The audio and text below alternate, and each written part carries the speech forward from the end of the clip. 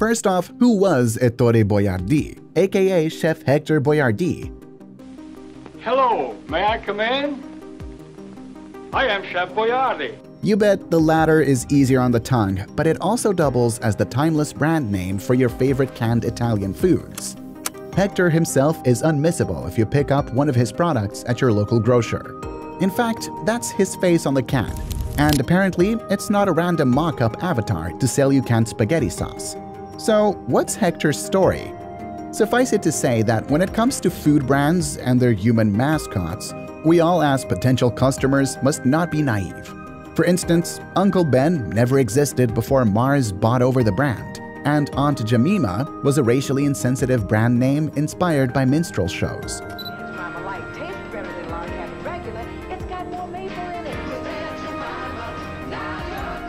In less problematic cases, Betty Crocker emerged from a Saturday Evening Post contest. And here's Betty Crocker herself.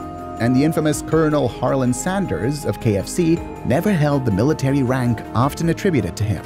Looks like you've learned to make great chicken. Only way to serve our customers right. With this skepticism in mind, it's only natural to question the origins and qualifications of any food company mascot. However, there is at least one food brand whose namesake was not only real, but also a pioneering figure who revolutionized the way America perceived Italian cuisine. And that brand is the eponymous Chef Boyardee. Chef Boyardee complete spaghetti dinner. Because I always have room for my favorite meal, Chef Boyardee. And the real figure behind Chef Boyardee is Ettore Hector Boyardee, a genuine Italian-American chef. Ettore's journey from an immigrant to the face of a thriving canned pasta empire is enough to restore faith in the American dream, even for the most discriminating folks amongst us. You can join us as we will now trace Chef Boyardee's journey into becoming the great brand Americans have come to love.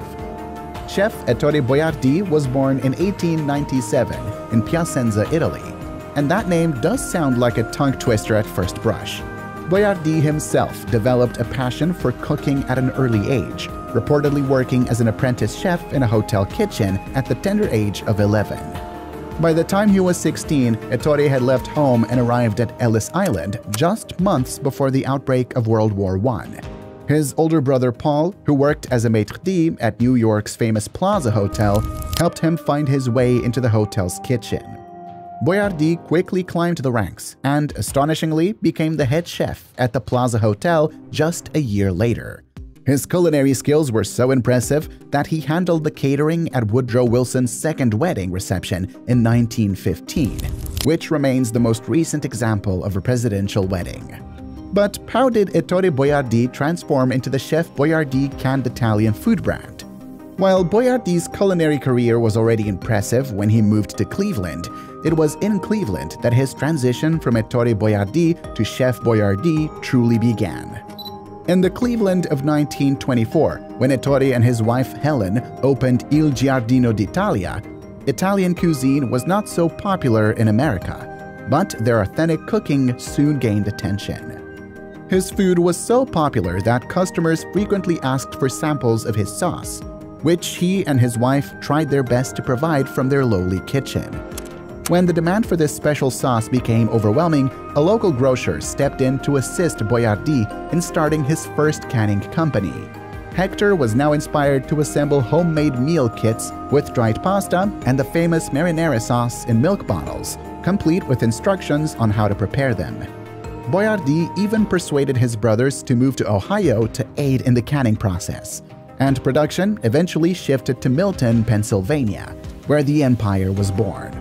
The revenue from these takeout orders soon exceeded the restaurant's income, leading Boyardee to establish a processing plant to meet the growing demand. And so, as of 1928, the Chef Boyardee Food Company was officially born. With the help of his brothers, Ettore launched the Chef Boyardee Food Company, whose first product was repackaged spaghetti dinners. Soon enough, Hector bought out the food processing plant and began producing and canning the sauce on a larger scale. However, there was one issue.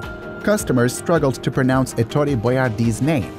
The Boyardee name remained perplexing to people, so the brothers decided to formally anglicize it and eliminate pronunciation confusion. it had become evident that customers, staff, and sales were struggling with the company's name. So, to make the business more accessible to American consumers and for apparent marketing reasons, the company altered the spelling to Chef Boyardee for phonetic simplicity, just as it reads on the packaging if you happen to come across one. In so doing, the brothers exhibited their marketing genius with this rebrand, and it was merely a phonetic rearranging of their family name. As Boyardee later explained, they loved their family name, but sacrifices had to be made for the sake of progress. With the stock market crash occurring just a year after the company's launch, the Great Depression proved to be advantageous for Chef Boyardee and its affordable prepackaged meals, which played a role in popularizing Italian food in America. By 1938, Chef Boyardee expanded further, relocating its headquarters to Milton, Pennsylvania, to facilitate the cultivation of specific tomatoes for sauce production. At one point, the company ranked among Italy's largest importers of olive oil and Parmesan cheese. The company also supplied canned food for American troops during World War II after being commissioned by the U.S. military. This required the factory to run 24 hours a day.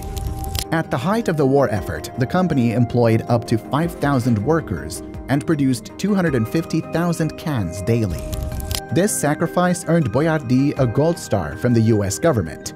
However, Italy's post-war government went a step further by awarding him a Cross of Honor and the title of King of the Spaghetti Dinner. And if anyone deserved that title, it was Boyardee. After the war ended, Boyardee had to choose between laying off workers en masse or selling off his majority stake. He ultimately opted for the latter and handed over to American Home Foods in 1946 for nearly $6 million, remaining as a spokesman and consultant for the brand until 1978. American Home Products later spun off its food division to the International Home Foods Division in 1996. ConAgra, which is the company presently carrying the Chef Boyardee line of products, acquired IHF in 2000 and currently owns the brand. Nevertheless, the people of Milton, Pennsylvania, from where it all started, still hold fond memories of Chef Boyardee. In 2013, the town honored him with a statue at the factory entrance. At that time, Chef Boyardee had provided employment for over 10,000 workers in the Milton area. Finally, on June 21, 1985, Boyardee died in a nursing home of natural causes. He was 87 years old. Boyardee was survived by his wife Ellen and his son Mario. He had 5 grandchildren. Boyardee was laid to rest in Chardon Township, Ohio, at All Souls Cemetery. You might recall us suggesting Ettore Boiardi wasn't the only member of his family involved with the company. His brothers and his wife were also staunch business partners, and it turned out one of the brothers had a granddaughter who took after Ettore Boiardee. If you look her up, you can find her cookbook recipes published in 2011 entitled Delicious Memories, Recipes and Stories from the Chef Boyardee Family. Regarding the products that her uncle left as his legacy, Anna Boyardee admits that by now, they may have deviated from the original recipes. However, they still serve as an alternative for those who don't have the time to cook. She put it this way: there are people that are working, and their kids have to come home and make something for themselves. Even when I was growing up, my mom would whip out a can of the Chef Boyardee named product on certain nights when there just wasn't time to cook up a storm. Anna then added, "I'm hoping that people learn these traditional recipes, and in turn, this helps to preserve them." Still, as previously noted, the Boyardee family is extremely proud of the Chef Boyardee legacy created by their great-uncle Ettore, even if canned pasta, ironically, doesn't actually exist per se in Italy. And in case you had any doubts, consider that Anna's cookbook includes Chef Boyardee's cherished recipe for the original spaghetti sauce that started it all. In conclusion, it's evident that Chef Boyardee was a genuine figure. Unlike fictional food personalities such as Betty Crocker, Aunt Jemima, and Uncle Ben, Chef Boyardee was indeed a cheerful, mustachioed Italian chef and far from being a dated Italian caricature. And in addition, Hector, as he was later rechristened, was a model immigrant we could aspire to emulate. He made a name for himself by cooking for discerning diners in New York and Cleveland, including a sitting president, long before his likeness adorned cans of the beloved pasta in sauce. So now we honor him with a hat tip and the chef's kiss. This goes out to Chef Ettore Hector Boyardee. May your pasta creations continue to inspire quick home-cooked meals for generations to come, even if they also involve a microwave. Remember to subscribe to our channel if you found this content valuable. We'll see you in the next one.